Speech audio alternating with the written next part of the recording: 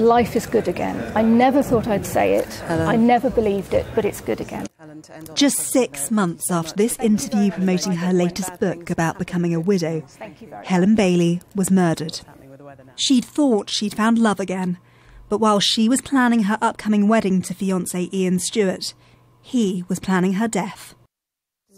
A close friend said Helen was besotted with him. He was on a widow and widowers website. He'd lost his wife, and Helen was very excited to meet someone. He's spoken about or written about very much in her book. She'd seemed happy in the relationship was in a good place. There was nothing that alerted me. His motive was financial. Hi everybody, it's Helen. I'm a writer. Her career as a best-selling author of 23 books had amassed her a £4 million fortune, which was to be left to him should she die.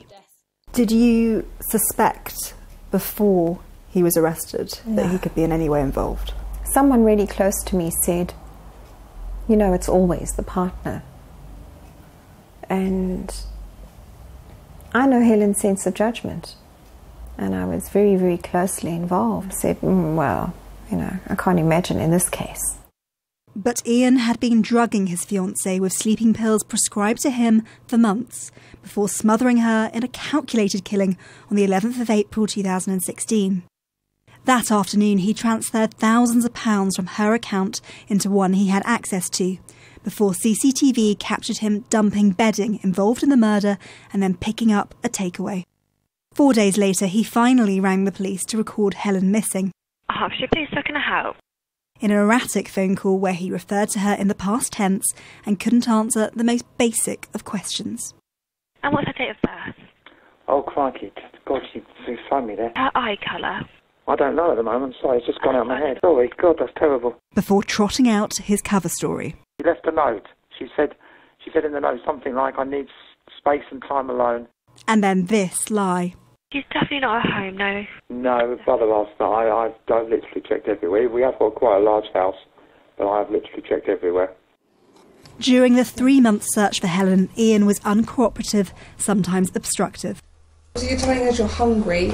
We ideally probably would like to do another interview with you. Another one? As he watched police conduct what he knew to be a futile missing person investigation.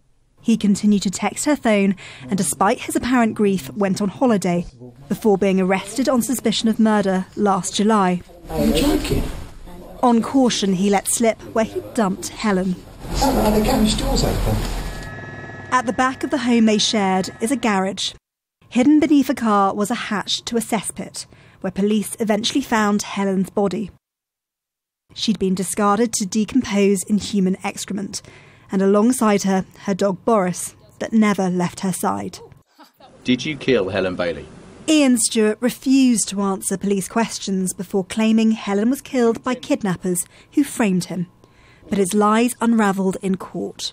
You had the money, you had the planning, you had the use of the sedative, and then you had this extraordinary cover-up, which went on for several months, and then this fantastical story that he produced, that the crime had been committed by these shadowy figures called Nick and Joe.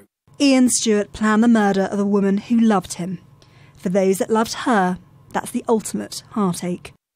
What were the hardest things that came out from the trial? How she'd been found. And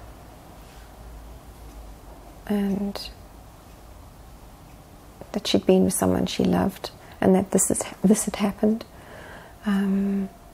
for her money. Sarah Hajibagheri, Sky News.